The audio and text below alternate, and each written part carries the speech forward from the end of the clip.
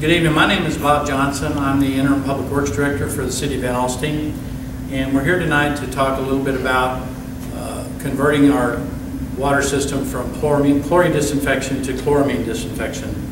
For some time, the city has experienced a number of water quality issues. Most of those issues have been related to color in the water. There have been some calls and complaints about other issues, but that's the prominent issue that we've seen. And when I came on board with the city manager asked me to look into water quality as one of the things that we needed to focus on more than anything else. The quality of our water is the most important thing that we do because every person in the city has to use it, has to have water available. And so our effort has gone forward to try to improve the water quality through changing our disinfection from chlorine disinfection to chloramines. We've had the support of the city manager throughout this process, and we've had the support of city council throughout this process. So I'm going to go through a presentation that's going to discuss a little bit about Van Alstyne's water, and then it's going to discuss what that conversion process is going to entail. With that, we'll go ahead and start the presentation. The city of Van Alstyne has a total of 4 wells that are active. Those are commonly known as well sites 1, well site 2, well site 3, well site 4, and well site 5. We also have a well site at well 6, which is at the corner of County Line Road and Highway 5 or Waco Street. That well is not active, but that is also where we connect to the Collin Grayson Municipal Alliance water line, which provides water from the North Texas Municipal Water District. The growth in Van Alstyne has created the need for that additional water supply. Our wells are just not able to keep up with that growth that we've incurred. This is a map that shows the different sites. You can see that 4 of those sites are generally east of Highway 75, and the 5th one is on well site 5, which is located west of Highway 75 and north of FM 121. Well site 6 in the lower right on the screen there is where we connect to the Collin Grayson Municipal Alliance water line. And the city began taking water there in about 2018 because of the growth in the city, and we needed that additional water supply. Well water is predominantly been the history of Van Alstyne, and wells have historically been safe without treatment for decades and centuries. If you think back even in biblical times, people used wells to get water, and back then they didn't have treatment processes. And wells have historically been used by individuals at their homes or on their property. And once we started taking well water and putting it in a pipe and putting it in a distribution system, it was important to provide disinfection to make sure that there were no bacteria or pathogens that would be in that water. When we started using surface water has in naturally occurring substances such as Cryptosporidium, Giardia, E. coli, and Legionella. And these are pathogens that can be dangerous to our health and harmful to our health, to our bodies. If we ask about what is disinfection, it includes 2 components. One is the initial treatment of the water, the primary disinfection. That is to initially remove or kill all of the bacteria or pathogens that are potentially hazardous to human health.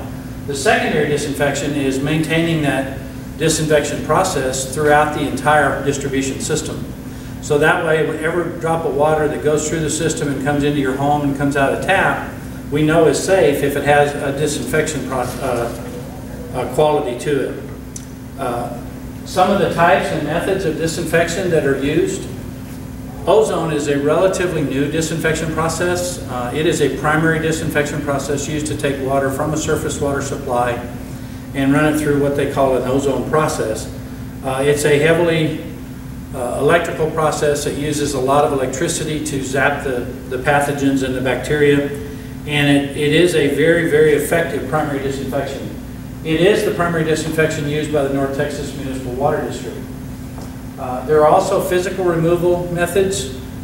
Those methods are relatively new in the last 30 or 40 years. They run the water through ultrafiltration membranes. Those membranes have holes that are so small that the bacteria can't fit through them, and that's the way that it's filtered out. Also, there are microfiltration filters, which are more of a round filter where the water is forced through with pressure and forced out through the filter to eliminate the larger molecules such as pathogens. The types and methods of disinfection that generally are used more commonly are chlorine. Chlorine is a very, very effective disinfection against bacteria. It works very, very quickly. It kills everything very quickly. It also dissipates, though, over time. If you put chlorine water in a bucket, over time that chlorine will dissipate and the water will not have that chlorine in it anymore.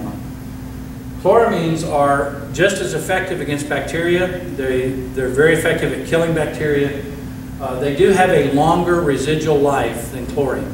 And that's one of the reasons that they're used in larger systems where the water has to travel through the system for an extended period of time.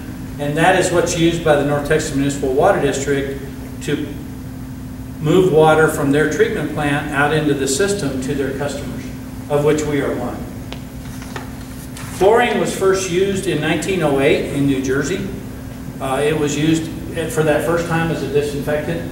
It became very common in the 1930s, and the reason was because water supply needs expanded and surface water became more prevalent. That caused the need for chlorine disinfection that was used back then. In the 1930s, scientists came up with chloramines as a disinfectant. They researched it and found out that it did work. And it became a lot more popular in the 1970s as these systems grew when population did. The population explosion that we had in the mid-19th century, mid-20th century, I'm sorry, caused a lot of these systems to grow very large. And in today's water supplies and water systems throughout the United States, almost half, or 45%, of all persons that receive water through a distribution system are receiving it with chloramines. That only represents about 30% of the total systems because the systems that are using it are the larger systems, and the smaller systems are not using it as prevalently. The current disinfection used by Van Alstyne encompasses chlorine only. All of our wells have chlorine disinfection located at the well, and that is used both as a primary and the secondary disinfection where that water is pumped into the system. The CGMA water service that comes from North Texas comes to us with a chloramine as a disinfectant, and in the process of trying to make sure that all the water blends well in Van Alstyne, we have used chlorine to convert that chloramine disinfectant to a chlorine disinfectant by giving a heavy dose of chlorine so that it will convert it to just a free chlorine, just like the wells.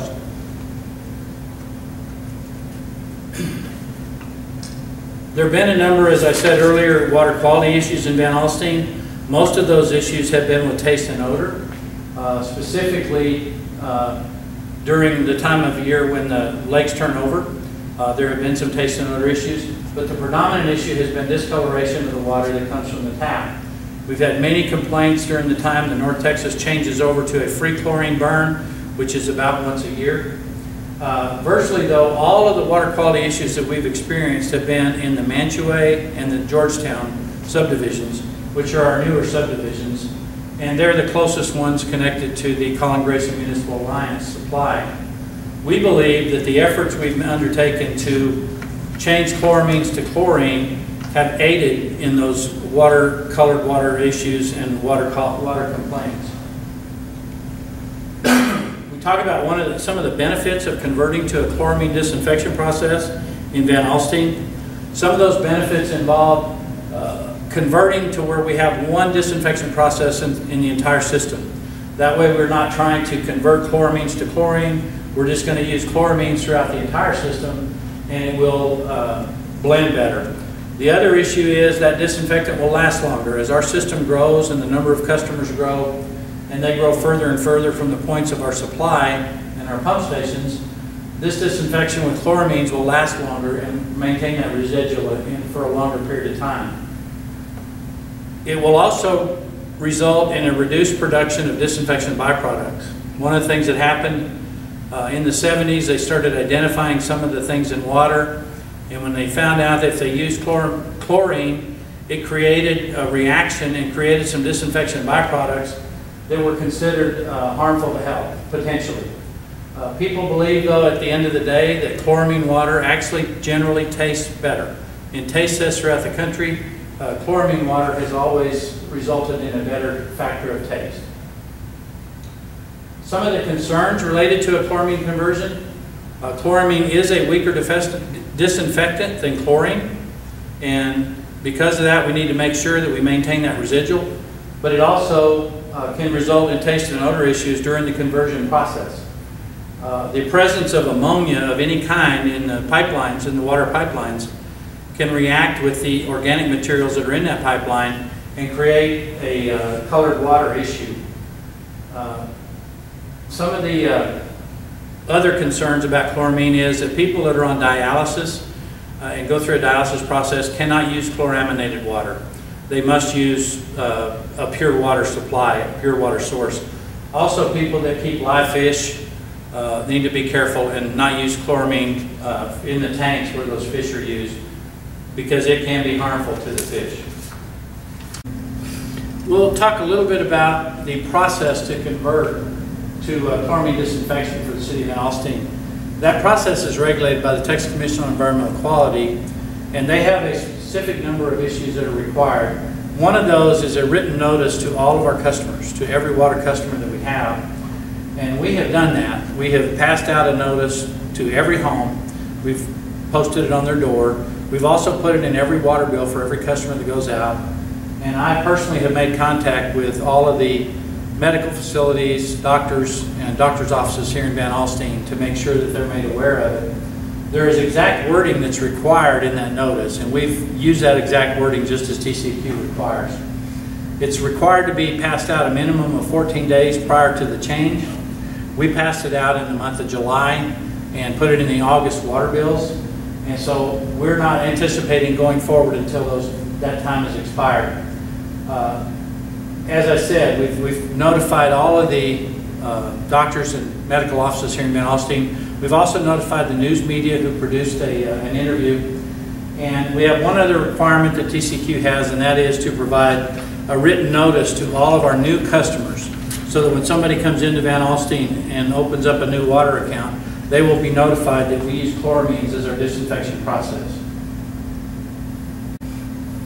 Some additional requirements that we have in order to make the conversion to a chloramine disinfection process: we are required to develop a nitrification action plan. That plan has been developed in draft form, and it will take about 6 months of sampling to finalize that nitrification action plan. In addition to that, as we make this conversion, we will be doing extensive testing of all the water that goes into the system. We'll test not only at the starting points, but out throughout the system to make sure that the water maintains that residual and is safe. We also will prepare a notice for all of our new customers so that they're made aware, as I said a moment ago, of the fact that we use chloramine as our disinfection. At each of the well sites, the City Council approved the process to go forward and develop chloramine process at each of the well sites. We've put new facilities at each site, and that has been completed or nearly completed. The water from the North Texas Municipal Water District comes from the CGMA line. We will look forward at going forward. We will utilize that water as it comes with chloramines already in it. That way the chloramine disinfection will continue or remain just as it is. We have added new facilities at that site to be able to boost that chloramine if it's needed, so that the concentrations are correct. These facilities, as I said, are ready now, or just about ready. The staff, though, in getting prepared to make this changeover, has talked to some of the other cities that have already gone through this process. Specifically, the City of Anna went through this process a number of years ago. They had experienced multiple problems. They had experienced significant issues with what was perceived as water quality due to color and odor in the water. They were forced to flush their mains, to try to flush that colored water out of the mains for several months. And this took a long time. It took a lot of work by their staff. They have since recovered, and they're no longer experiencing those issues based on what they've told me. And we're anticipating that at some point we'll get there too. But we're fully anticipating that we will experience the same issues that Anna did, and also the same issues that Howe did. Howe went through this process earlier this year. They experienced similar problems with water quality in water color and taste and odor, and we expect that that's going to happen in the City of Van Alstyne too. We're trying to make sure to be as transparent as we can with our customers and let them know This is a temporary process. We're going to do everything we can to minimize it, but it is going to occur. As we go through the process, one of the things that we realize the potential issues are that every person who drinks water likes the water they drink. And so anytime you change that, which is what we're going to be doing, people are going to notice that it's different. And it is very common for people to notice the difference in water immediately. The taste and the smell is going to be different. It's really going to be different during the conversion process, but even after that it's going to be different. And so the likelihood is we're going to have a significant water quality impact for some time. We're going to, as I said, our staff will be out. We will be trying to identify all those points where we need to be flushing. We will be flushing on a regular basis. The effort will be to try to minimize the extent of the colored water that we receive or that we produce or that we deliver into the system. That's going to help us identify a lot of places where there's a dead-end main, because if we have a water line that just goes down the street and is not connected to another one, and there's not a lot of water use in that line, that's where the problems are going to occur the most. So we're going to be trying to flush and find those dead-end mains. As I said earlier, our city crews will be performing testing above and beyond what we normally do, just to ensure that the water is safe and that we're doing everything we can. Some of the steps that have already been taken, we have just about finalized the ongoing relationship with TCQ. That is nearly complete, but is ongoing. We have completed the facilities. They're being prepared for startup now. We've communicated with all of our customers, with all of our HOAs, with all of our meetings, our citizens. We've also holding these town hall meetings. There are 4 town hall meetings the week of August 14th, one each evening with the same presentation, so that people can come and listen and ask questions. They can be explained what the chloramination process is, what we're going through, and they're also allowed to ask questions about that process. We've coordinated with the news media to inform them and allowed them to go ahead and make a news item of it to include that, and we've had that interview already with the news media. We have prepared the letters and delivered them. We've also notified all the contacts that we're required to notify prior to making the change. And we will start using, or are scheduled to start using chloramines 2 to 3 weeks after the letters have been passed out and after these meetings. Our current plan is to start implementing the chloramination process in August, on August 28th. However, our system is stressed at the moment, and if that stress is going to cause us not to be able to flush, we will delay that start date until we know that we can deliver water quality and flush as needed. We've also set up an email address that was provided in the notice for citizens to contact the city if they have any questions or concerns or want to talk about the problems they're having with the water. That email address will be looked at and reviewed by myself, and I'll be able to either send staff out or work with you, to the citizens, to make sure that we address their issues. We're also going to create and post on the website a frequently asked questions document. It will include a number of questions. I wanted to hold off until after we had the town hall meetings to make sure I included the questions that our citizens have, but we will produce that and post it on the website so that if somebody has a question, they have access to go in and ask some of those questions, because a lot of the questions are the same. With that, I want to thank you. I want to tell you that with the city, we are doing everything we can to grow the system to meet the growing needs. We're doing everything we can to continue to provide high quality water to all of our citizens. And as our system grows, that's going to become a bigger challenge. But the council has supported us, the city manager has supported us in moving forward to try to spend whatever funds are needed to keep up with that growth and to continue to providing high quality water. I hope that answers some of your questions. If you have any, you're perfectly willing to call the city. If you call the general number with the city and ask for Bob Johnson, you can contact me, and I'll be happy to talk to you and discuss anything we have with you. Other than that, have a blessed day.